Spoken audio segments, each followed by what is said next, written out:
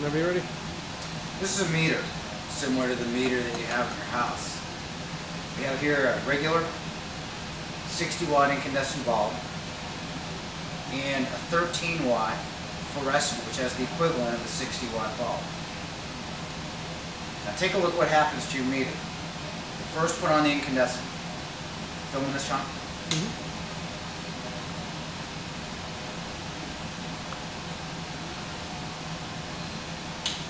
Because the incandescent bulb is only 10% efficient, most of the energy is given off as heat. Take a look at the fluorescent equivalent.